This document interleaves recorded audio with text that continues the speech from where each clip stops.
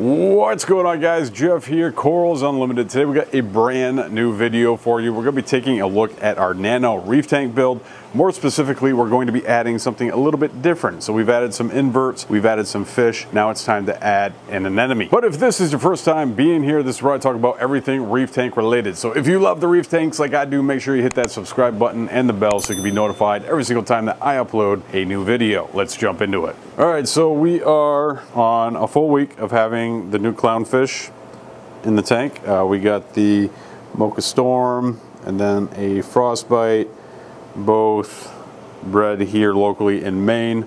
Tank's starting to show a little bit of signs of algae. Hermit crabs are still doing their thing. They've molted a few times, and we lost one snail, but the other snail is still a trucking. There he is. He's up in that back corner there. All right, so today we're going to be adding a rock flower anemone to the tank, and we're going to talk about some of the things that I like to do when I add those, and also we're going to kind of get into the subject of nems in general and kind of give you guys a heads up as to what to consider when you're thinking about adding a nem to your tank. So when we're talking about adding nems to a tank, you know, whether it's a bubble tip or rock flower or whatever, I usually like to add them to the tank before I add any corals. Now the thought behind this is nems will move around. Not so much your rock flowers, and that's kind of why we're deciding to go with the rock flower for the Nano Reef tank. But more specifically with bubble tips and other species of nems, they do move around and can move around quite a bit. And usually when you add them to a tank for the first time, it isn't really going to go where you want them to go. They're going to go where they want to go, which is the best situation for them. Usually is a mix of food source, flow, and lighting. So for me, that's why I like to add nems to the tank first. So they kind of get in the tank, they get settled down, and then you can start adding corals. Bubble tips can continue to move around, especially if you start messing with the lighting schedule, the light power, and also flow. Those things can kind of disrupt their kind of place where they've settled down. Another thing to consider too is as your corals start to grow and flow patterns start to change within the tank, that can also make a bubble tip just pick up and leave. So for me, personally, I'm not a huge fan of bubble tips, and if I were to do a bubble tip tank, I'm probably going to pick one showstopper bubble tip and have a tank dedicated to them, and that's it. I really struggle with bubble tips and putting them into a mixed reef tank. I think that's a situation where you kind of have to be okay with the fact that they're going to move around, they're going to sting and kill corals, so you need to be aware of that before you add them to your tank. Now the reason I prefer rock flowers over other types of nems is they don't move around as much. They tend to go where you want them to go and then they stay put. But I have seen in the past with some of our service tanks that have rock flowers in them that just out of nowhere, all of a sudden they start moving around. And again, that's an important thing to consider when adding them to a mixed reef tank that's going to have other corals within it. Now I'm going to address the elephant in the room. Now there's a lot of information on the internet out there saying that you should wait at least 6 months to add a nem to your tank. I personally have added nems to tanks relatively early for a long time. And I know that just kind of goes into the whole mishmash of things that happen on the internet and people finding conflicting information. I have literally taken 30 bubble tip anemones and threw them into a frag system that was not even cycled. And I didn't really think about it at first. I just needed a place to put them all. They were in baskets. They weren't just crawling all around. And then after the fact, thought about it and I was like, that tank's not even cycled.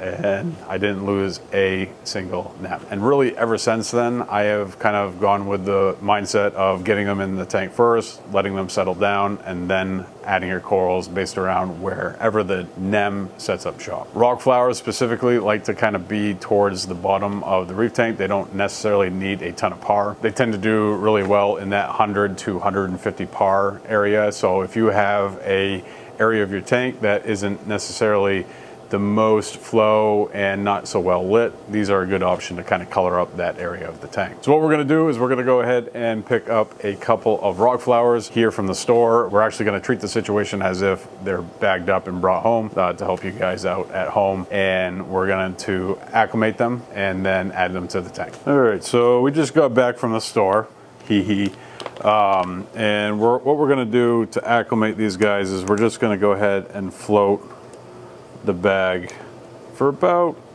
10 to 15 minutes. And then we're going to remove the nems from the bag and it's really important when you're adding new critters to your tank, and I'm not even sure if I've talked about that on this build series yet, is that you're not getting any of the water that is from the store into your display tank. It's incredibly important. Doesn't matter who the fish store is, how great they are, how much you love the people that work there. It's really important to protect your tank and make sure that you're not going to be adding any nasties and potential problems to your tank. And the only way that you really can do that is by avoiding just adding tank water from the store to your tank. Rock flowers don't need to be acclimated outside of a temperature acclimation. Nems in general, I've never acclimated in them. I guess if you wanted to be super cautious and you know, adjusting them slowly to the salinity, if there's a big difference between what you're keeping at home to what there is at the store. But I think that you could cause more damage by putting them in the container, adding them to it, slowly adjusting the salinity, and then they have time enough, you know, in that 30 minutes to set up shop. They grab a hold of something, then you have to remove them, and then you're risking damaging the animal again because they have a foot, and that's how they attach themselves. So it's just best, in my opinion, to just really quickly take them out of the water, make sure that you get as much of the shop water off your hands, and then add them to your tank in the area that you think you want to add them. All right, so for a working bin, I get these at the dollar store. I think it's in like the cleaning section. I think it's like a camp dry sink. I don't know what it is, but love them. Absolutely love them. Got a ton of them. Use them all the time. And they're cheap. They do break, but they're cheap. So those are usually what I will process and dip corals in. This one has not seen any dip because I don't want to dip nems because that's going to treat them pretty rough. So I want to make sure that we're using a bin that doesn't have any exposure to dip whatsoever. And all we're going to do is just go ahead, open the bag. Sometimes if they've had enough time to set up in the bag, they will be attached, and if you just kind of flick it a little bit, they'll become unattached. You can see this guy's already trying to open up, and we're just going to go ahead, get that water out of there. And most nems won't sting you. That's not to say that they aren't kind of sticky, so that's something that to be aware of. I usually, when I handle bubble tips, I will use gloves. And then all we're going to do is go ahead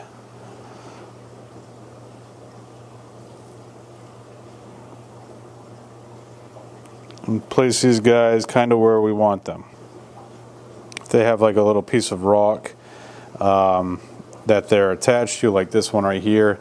That kind of helps a little bit with adding them to the tank. Kind of gives them a little bit of an anchor. In a situation like with the other one that we have, which isn't attached to anything, we're going to go ahead and try to get them on the other side of the rock work over here.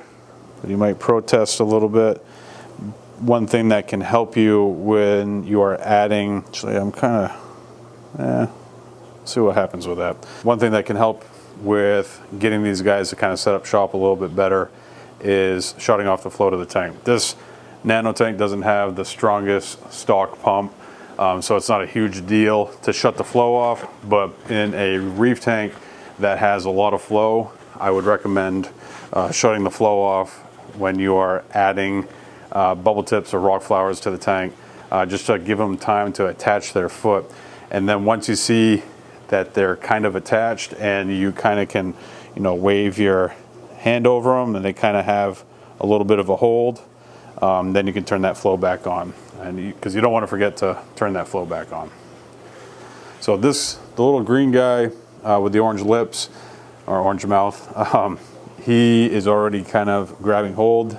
And then our other guy, little red, which we put right there, is already starting to attach, and you can see their foot kind of settling down, and they will start to open up. And then once they're fully attached, they will be opened up as long as the lights are on. And once we have them in place, just go ahead, give your tank a little bit of a cleanup, any water that may have gotten splashed around, and then we'll turn the light back on. Let these guys kind of settle in. clean up our mess.